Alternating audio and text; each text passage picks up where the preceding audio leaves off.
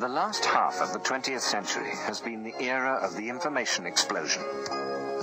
Data handling techniques, undreamt of 50 years ago, have made an impact on every area of leisure and business activity. But it is the ability to transmit electronic information across long distances at high speed which is realizing the full potential of this revolution. Over the last decade, British Telecom have been laying the groundwork for the introduction of System X, a radical departure in communications techniques, which is beginning not only to revolutionize Britain's telephone services and data communications, but also to provide an ideal medium for view data and facsimile transmission, the electronic mail of the future. System X is, in essence, a computerized digital telephone exchange which can give British Telecom's extensive communications network the ability to function more efficiently than ever before.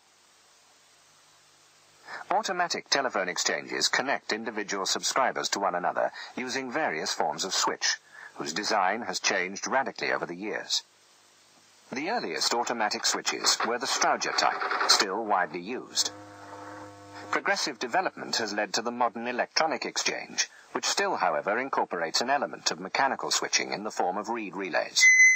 And all mechanical methods are, to a greater or lesser extent, subject to wear and corrosion, and consequent interference on the line. The technical basis of System X lies in the digital methods which permeate every level of its functioning. The traditional analog method of voice transmission, as its name suggests, relies upon an electrical signal which is a direct model of the original sound waves impinging on the telephone mouthpiece. After traveling across country, via many stages of switching and amplification, this signal inevitably suffers distortion and an unpredictable degree of volume loss. Digitalization, on the other hand, involves making repeated measurements of the sound wave thousands of times every second. It is thereby converted into a series of numbers, each of which is transmitted down the line as a pattern of pulses. Whatever hurdles this signal encounters in transit, the crucial information remains intact. Each successive exchange along the route can then recognize the pattern and relay a clean version of the digital signal, which is ultimately reformed into a faithful reproduction of the original sound. But it is not only the transmission of signals which is digital. The function of switching them through to the correct lines is also performed by digital electronics.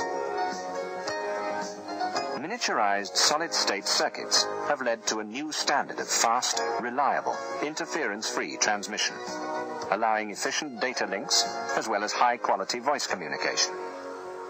System X uses these circuits to compress signals into minute time segments, each of less than a millionth of a second, thereby squeezing a number of signals into a single line. By precise sorting and timing, the segments are ordered into a sequence which enables them to be switched through to their respective destinations. Unlike traditional switching, where a physical contact persists for the duration of a call, we now have a rapid and complex digital switching process, which is continually reordering and routing highly condensed composite signals. But in addition to the attainment of a far more efficient use of the network, the miniaturization of circuitry in System X leads to a dramatic reduction in the size of exchange equipment. Such rapid and smooth conversion is possible through an innovative approach to the overall system design.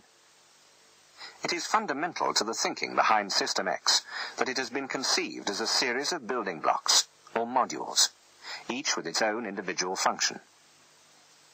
Examples of these functions are the digital processing of control signals, such as dial pulses or press button tones, the efficient routing of calls across country, and the switching which sets up these routes. There are even modules to oversee all the others and ensure that they're working correctly, and to communicate this information to a supervising engineer. Each major installation within System X can then be built from different combinations of a set of readily available modules, whether it be a small local exchange, a larger exchange, or a trunk switching center, and so overhead costs are enormously reduced. But But during the changeover period, there will be further modules with the sole function of enabling System X exchanges to work in conjunction with the existing ones. These will facilitate a smooth transition until conversion is complete early next century. But the enormous flexibility of System X stems also from its use of integral computers or microprocessors. Much of the design work, therefore, involves the writing of computer programs, as well as the design of electronic circuits. These programs are also constructed on a modular basis, in line with the most modern techniques of computer programming. Thus, we have software as well as hardware modules, giving System X the advantage of British excellence in software design, and more importantly, allowing the addition of entirely new functions to the system simply by writing the necessary program modules and plugging them in. Working System X exchanges are already providing some subscribers with a range of extra services. Examples are three-party conversations, the ability to call frequently used numbers by short codes, and the automatic diversion of calls to an alternative number when required. Perhaps one of the most novel features is System X's unique voice guidance, using a voice recorded not on tape, but in the system's latest generation electronic memories. Diversion service. Dial the telephone number to which you want your calls diverted, followed by square. System X's flexibility in meeting future market demands through the addition of such services is only one of the features which give British Telecom a unique advantage in this newly competitive industry. The built-in intelligence of System X allows the transfer of highly sophisticated control signals between exchanges across the country. Thus, they're not isolated units, but can work as a truly integrated whole. As the new system is extended, the scope of the new services will be widened. For example, to reach a distant engaged number, it will not be necessary to try repeatedly. A simple instruction code will cause the distant exchange to monitor the required number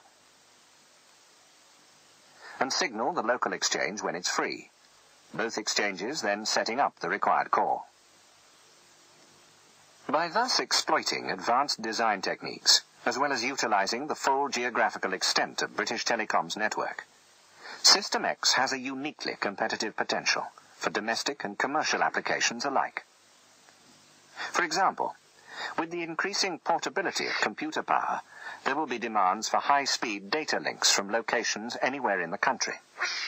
Only System X can provide these. Just as automatic mechanical switching, originally conceived in the 19th century, successfully survived the challenge of the 20th, so System X will enable British Telecom to serve the needs of the 21st century, not merely adequately, but with a highly economic and competitive product.